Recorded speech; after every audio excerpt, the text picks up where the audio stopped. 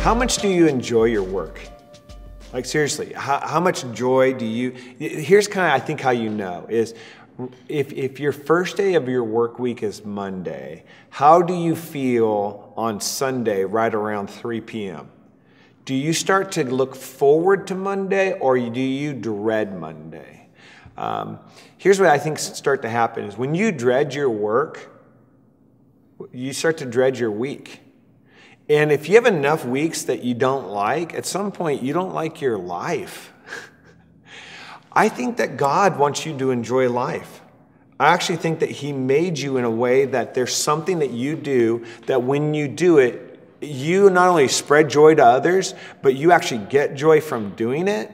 And you're actually good at it. It meets needs and it actually help provide for your family.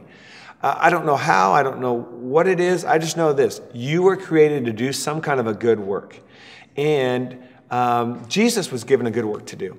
I want to ask you a question. What kind of carpenter do you think Jesus was? Do you think He was the kind of carpenter that did like shoddy work that you're like, what did you just do? I mean, you need a new career. And that's where He said, I think I'll be the Messiah. No, I actually think that Jesus was a good carpenter and He did good work. Because when you look at everything that Jesus did, He finished.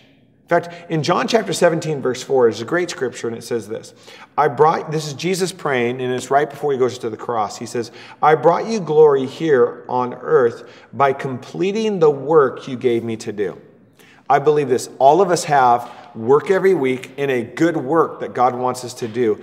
And God wants each of us to be finishers, to finish the work and to do it well. There's one moment where Jesus is talking about somebody who, starts a work, and they get halfway through and then they don't finish it. And He's like, look at that halfway done house. It doesn't look right. It doesn't speak well of Christ. And I just wonder how many half-finished jobs that didn't get done well, none of that brings glory to God.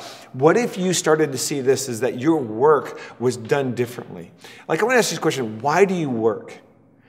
One of my first jobs in college was at a paint store, and that's probably the first time that I realized there's people that hate their job. I'd had jobs before. I worked at a bakery, worked in the grocery store. I'd done some demolition, had a paper out. But for some reason, at that paint store, that's where I recognized there's people that hate their jobs. They hate their week, and they only work to get to Friday, and then they're just going to drink as much as they can and do whatever on the weekends and come back on Monday and go, I have to do it again. I can remember one of the guys at the paint store, and for him, it was all about the paycheck. He only worked for the paycheck. Another day, another dollar. And that's what it was all about. And for him, he was trying to get out of work. He took every smoke break. He would never help somebody else out. He would never sacrifice, wouldn't go further if a teammate needed some help. He was just there to get his paycheck, and that's just what it was. And the thing is, not only did he not enjoy his work, but no one enjoyed working with him. Then there was a guy at that same paint store that for some reason he felt like God had placed him there and he had like a calling at that workplace.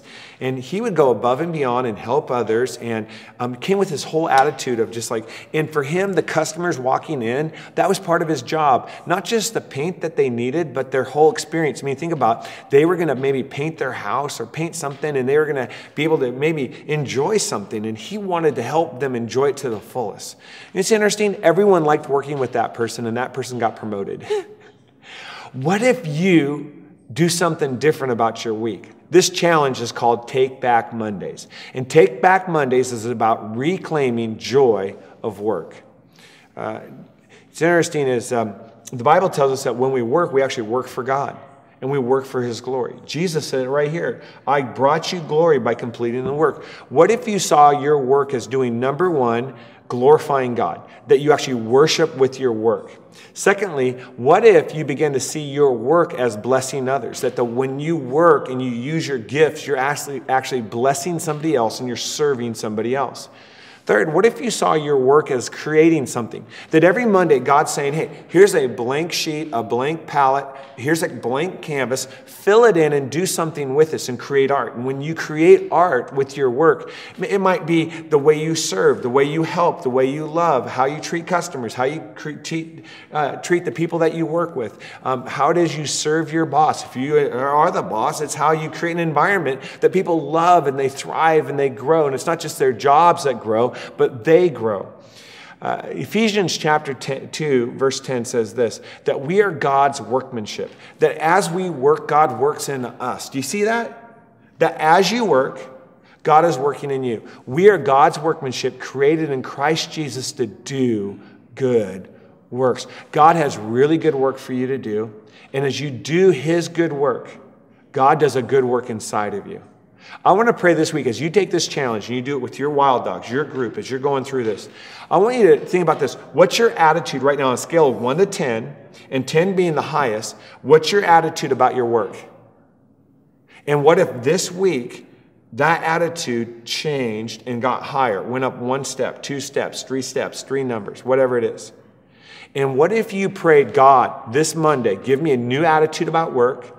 Help me to enjoy work. Help me to spread your joy through my work. And help me to see how you're working in me as I work. Can we pray together? Heavenly Father, I want to thank you for the opportunity to work and the people we get to work with and the people who come into our workplaces. Every one of these people matter to you, and you're doing a great work in this world, and you want us to be a part of it, and we need to complete this work. We need to finish it and finish it well and do it great, that the best workers need to be your people. So God, would you help our students be the best students, help our workers be the best workers, our employees be the best employees, the employers be the best employers, and to do it all for your glory, and help us to spread your kingdom in our workplaces and get back the joy of doing a good job. In Jesus' name, amen.